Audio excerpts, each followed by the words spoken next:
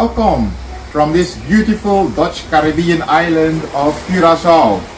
Bombini, as the locals say it here in Papiamentu, or in my native Surinamese language, Tranang, Waswit Pona ini.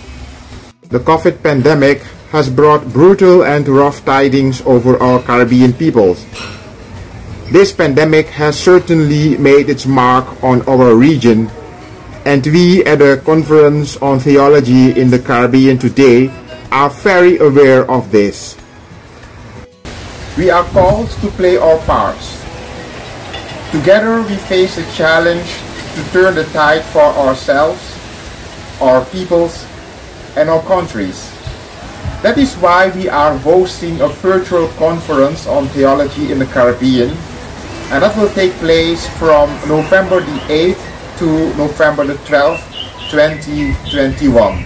Inviting Caribbean and other thinkers, activists, artists, laity and clergy to this conference to reflect on the theme, the COVID effect, turning the tide. Let's come together and take action. Let us do that under the watchful and merciful eye of God the Creator. Let us turn this tide out of love for our Caribbean brothers and sisters.